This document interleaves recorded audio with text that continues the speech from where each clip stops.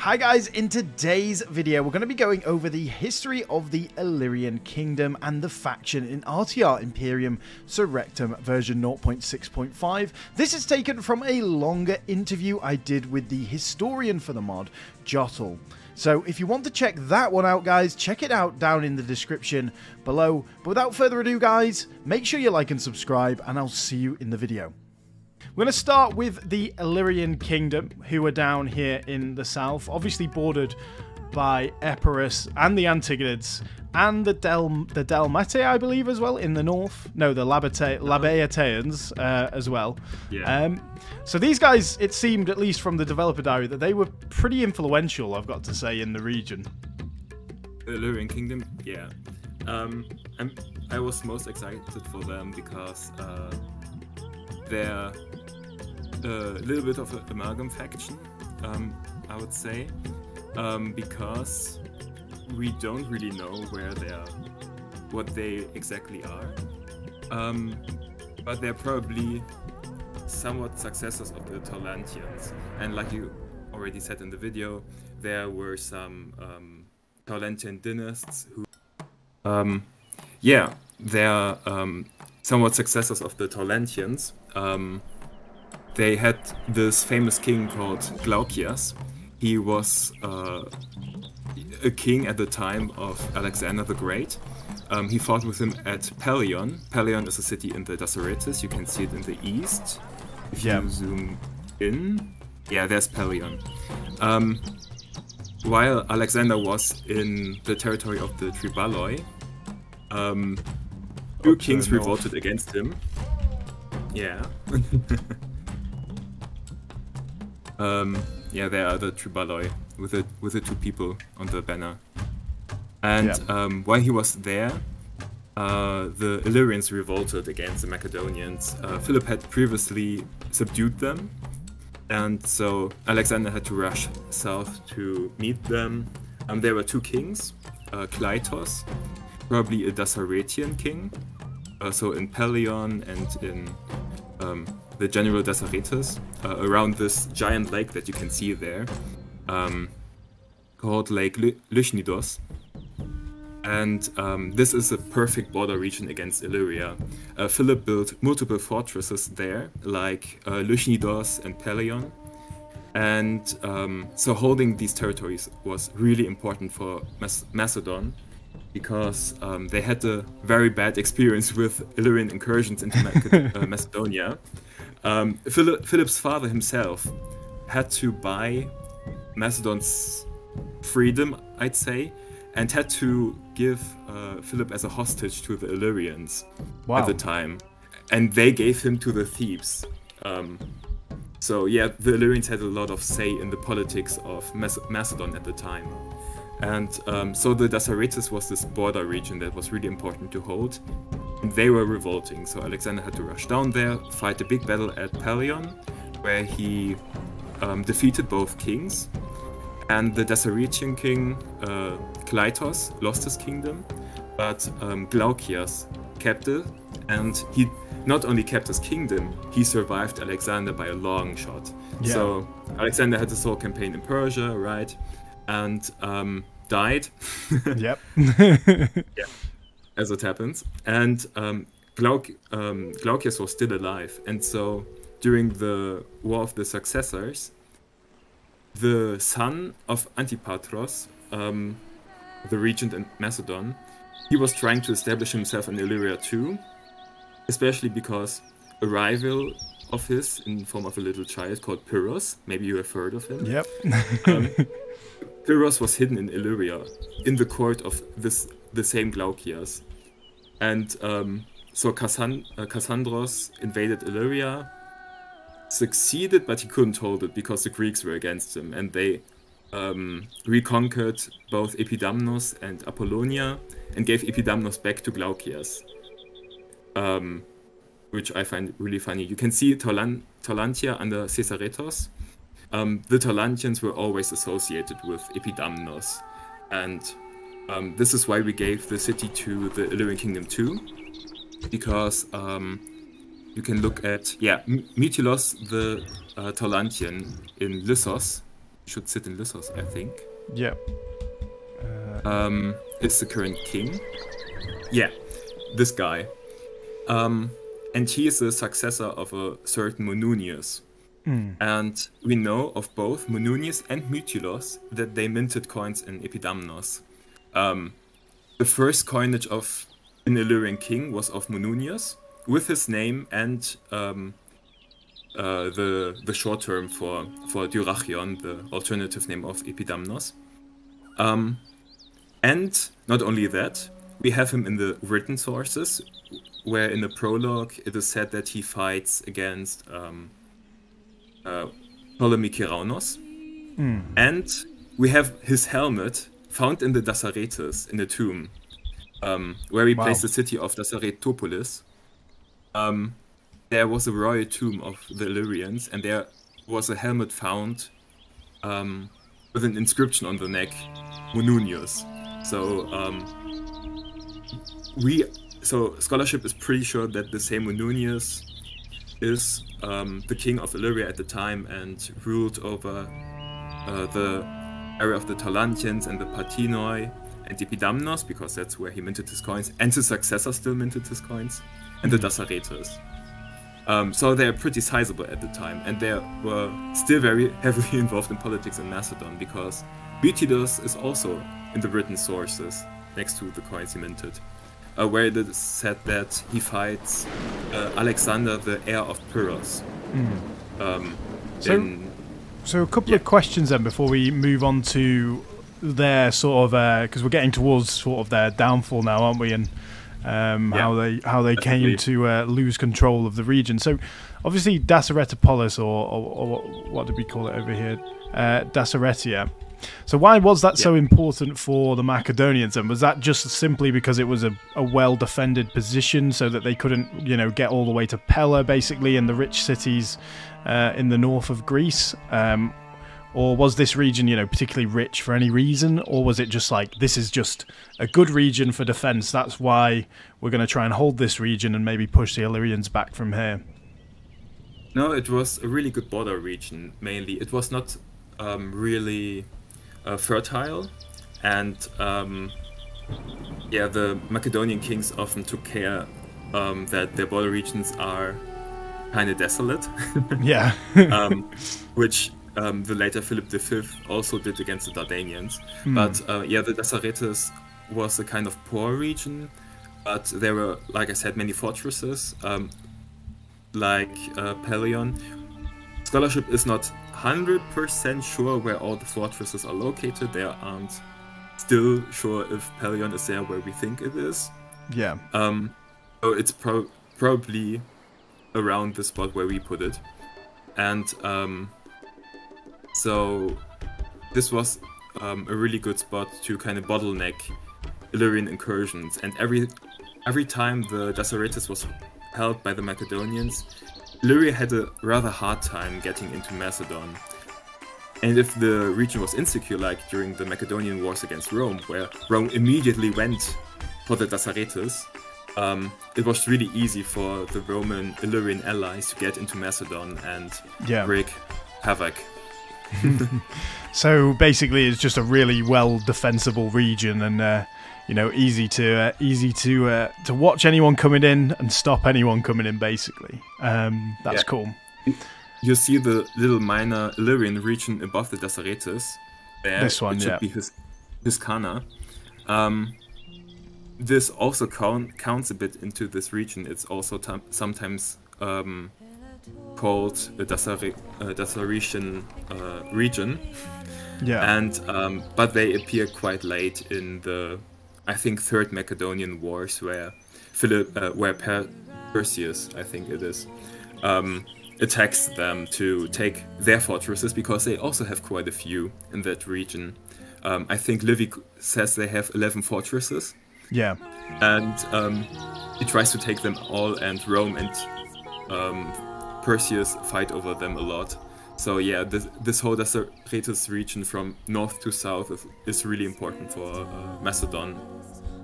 Yeah, cool, awesome. And follow-up question then, second question on what's been said so far. So why would Glaucias take in Pyrrhus when Pyrrhus, obviously, his family were killed and overthrown? Why would they take him in? Is it simply to, you know, basically farming influence in Epirus, basically down south, to try and raise someone and create an ally there, or yeah, that's definitely one of the main reasons. Like I said, the Illyrians were really well connected with the Macedonians, and when I say Illyrians in this case, I refer to the Illyrians inside the Illyrian Kingdom, because that's kind of what most authors meant at the time when they said Illyria. They didn't really count like Dalmatia and Histria like we do. So they really meant this region, and after Philip conquered Illyria, he was, and even before that, they had marriage politics. Philip married an Illyrian noble's daughter, and like during the Wars of the Successors, there was an Illyrian princess, Eurydice, who also tried to claim the throne with Alexander's half-brother. She married him. And so Illyrians also tried to get their hands into the succession of the Macedonian throne. Yeah. So Glaucias also had an interest in that. He was not just like a former vassal of Philip and Alexander. He also had a claimant in his court with Pyrrhus, who was like a, I think a second cousin or something of Alexander. Well, and even if at the time, even if someone didn't have a claim, if they had a big army, they had a claim, didn't they? So yeah, Pyrrhus was kind of, I mean, Alexander's mother, Olympias, she was Epirot. So, and the Aeacides, they were at the time, the rulers of Epirus. And because the current king of Epirus, Aeacides, was kind of, he wasn't liked. And the family was overthrown, and in this rage, the populace wanted to kill the entire family. And so Pyrrhus was rescued and taken to Illyria into exile. He was like 2 years old or something, and Plutarch, our source who likes to tell stories a little bit exciting, he has Pyrrhus like crawl. He's still a little baby. Crawl on his knees to Glaucias and take like to his knee, which was a gesture of a suppliant, like someone who goes to a temple and begs for mercy or for something, for the favor of the gods. Yeah. So he was kind of first laughing at it and was like, this baby is like a suppliant, but then he was also kind of sad by it, and he was hoping to get Pyrrhus back to his home, but also of course get kind of something out of it. And probably last point, if Mununius and Mytilos are successors of Glaucias, it could be that there was another succession crisis in Illyria, that Pyrrhus claimed Illyria because he was brought up in the court of Glaucias, and he also married an Illyrian princess. And there is Mununius and Mytilos, who are also rulers of Illyria, so that's why there might have been a war between the son of Pyrrhus and the son of Mununius. Cool. And finally, just one quick thing as well about Glaucias. Obviously, mentioned in the developer diaries that he ruled for at least 30 years. 30 years after Alexander's death. So I'm assuming, 40 years, maybe 50 years at max, I guess, that he ruled for? From 340 to around 305 or 321. Around the time. We don't know when he died. So about 35 years at least. Yeah. Like 32. 30 to 40 years is a good rule of thumb for him, I think. And how rare was that at the time? Because I'm assuming with the amount of backstabbing and wars going on, that was extremely rare. During the Wars of the Successors, that was quite long. I guess a few of them got relatively old. Yeah. I mean, like the final battle before it went down in Macedon with the Celtic invasion was the battle between Lysimachos and Seleukos, who were both almost 80 at the time, I think. Yeah. And not even mentioning Ptolemy, who was just chilling in Egypt, basically unobstructed. So yeah. I guess people could get relatively old, but they're quite in that area you didn't really rule that long, I think. Yeah. Well, before something happened, some hunting accident, basically. Oh no, he was hunting and someone accidentally shot him through the head with a javelin. Oops. Yeah. Yeah. It was an accident. Quite practically, Pyrrhus dies in Argos. Yeah. Because he got hit by a brick. Yep. But right before that, there is a soldier he fights against who sees him, and as soon as Pyrrhus is hit by the brick, he takes out an Illyrian knife and tries to cut Pyrrhus's head off. Yeah. And then he succeeds, I guess, because he brings the head, or the son of Antigonos brings the head to Antigonos after the battle, and he's really shocked to see the head of his rival and is really outraged. He has to just cut the head of a king. Yep. So yeah.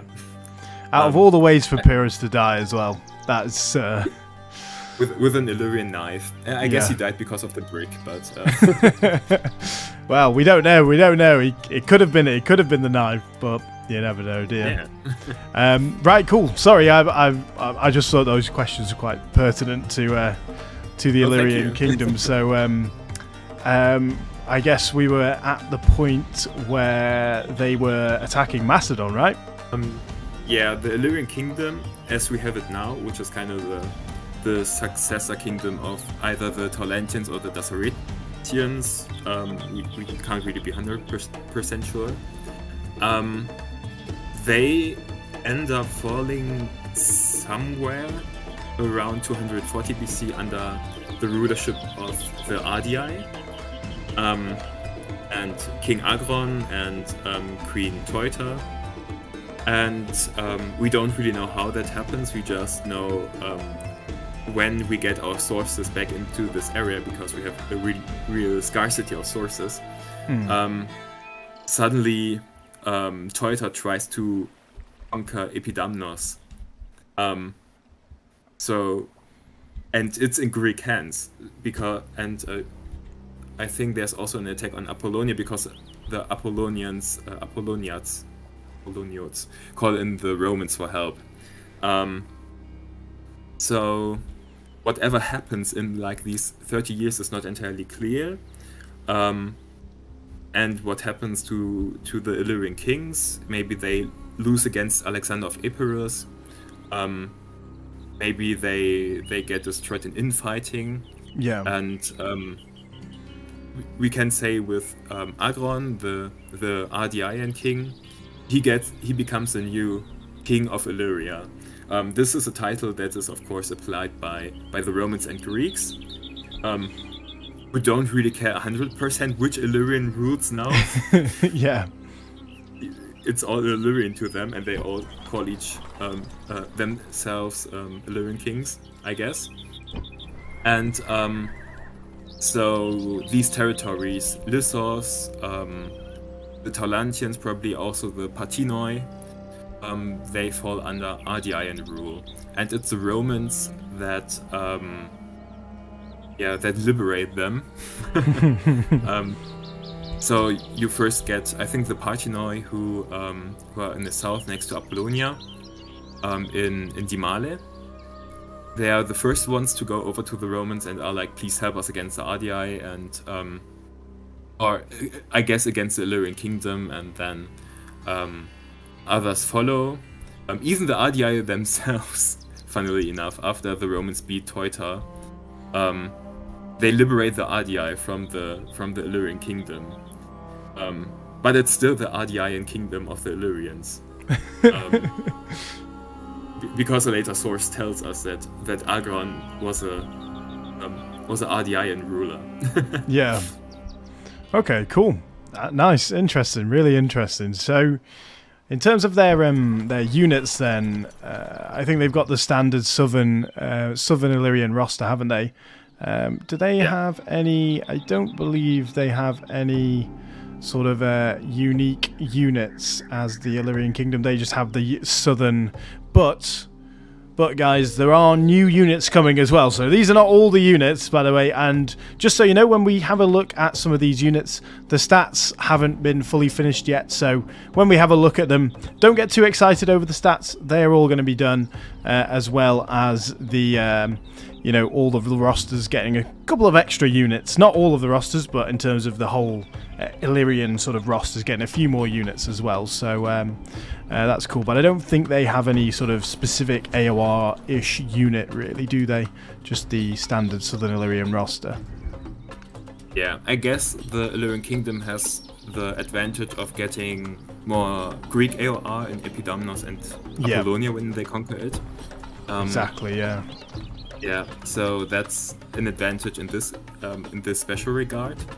Other than that, they have the standard Southern Illyrian roster. It's a bit, of course, inspired by this famous belt plate that everyone puts in their papers and books when they talk about the Illyrians. You know exactly which one I mean. It's literally their faction symbol, and it's also the faction symbol of the RDI in Rome Total War. Yeah. Yeah, but we can be quite sure that they have hoplite-like units. The source of Arian, who tells us the whole Anabasis of Alexander, like the Alexander campaign. He also tells us about this Battle of Pelion that I mentioned. And he just outright calls them hoplites. He says the Taulantians bring a bunch of hoplites, peltas, slingers, and cavalry. And yeah, so and they have pretty what you might not expect from like people that are usually called barbarian. They have really disciplined formations, something that the sources, even when they call them barbarians, repeatedly mention in the Hellenistic era, is that the Illyrians have really disciplined formations, a bit like maniples of the Romans.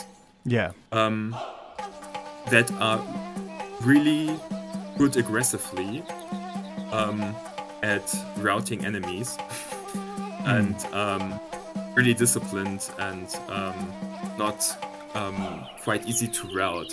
So the Romans have their issues against them when they fight them on Issa, and yeah, they relieve an Acarnanian city from an Aetolian siege. Yeah, and their Polybius describes how their let's call it battalions, their maniples, their formations just wander towards the Aetolians and charge them in formation and rout them immediately.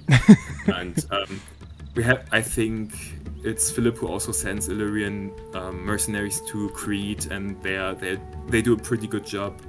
Antigonos Doson, the grandchild of Antigonos Gonatas, uses Illyrians in Zalasia against the Spartans to take a hill. So yeah, they are always known as kind of assault units who are very good aggressively, but also very disciplined, which you don't really expect from the Illyrians, since people tend to not really know a lot about them. There we go, guys. Thank you very much for watching the video. Of course, you can check out the longer video down in the description below. Make sure you do like and subscribe, and I'll see you all again on the next video.